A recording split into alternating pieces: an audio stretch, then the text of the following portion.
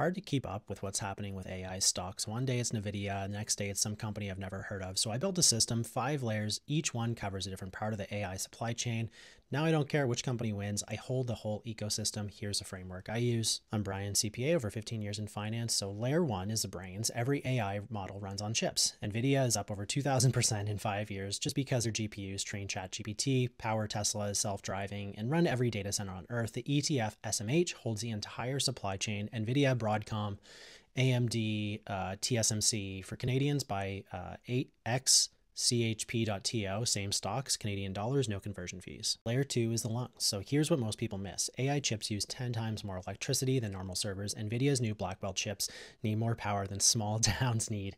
The grid can't handle it. So who wins? It's the builders. PAVE owns companies rebuilding the grid. Quanta Services, Eaton, Train, no infrastructure, no AI. In Canada, ZGI.TO is your closest option. Layer 3 would be the hands. AI is moving from chatbots to robots. NVIDIA CEO Jensen calls this the next trillion-dollar opportunity. BOTZ bots holds physical AI. Fanuc in Japan, intuitive surgical in hospitals. This is how AI enters the real world. Canadians, RBOT.TO is the exact same fund on the TSX. Layer 4 is the landlords. Instead of betting on which tech companies win, own the buildings they have to rent.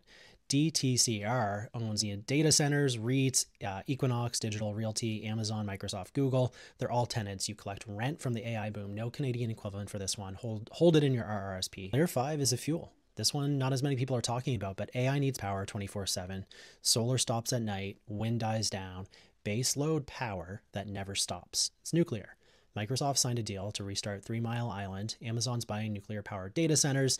Google partnered with Kairos Power. HURA holds the uranium miners supplying the fuel. No power, there's no AI. For Canadians, HURA.TO, same exposure, trades on the TSX. There's many layers to this. It's hard to pick the winners. It's nice to own the entire supply chain. You know, most of your portfolio should be something boring like XEQT. Don't let people like me or anyone else influence you online and changing your entire portfolio. This is just something to research into. If you already are looking at this and have an interest, please like and follow for more content like this.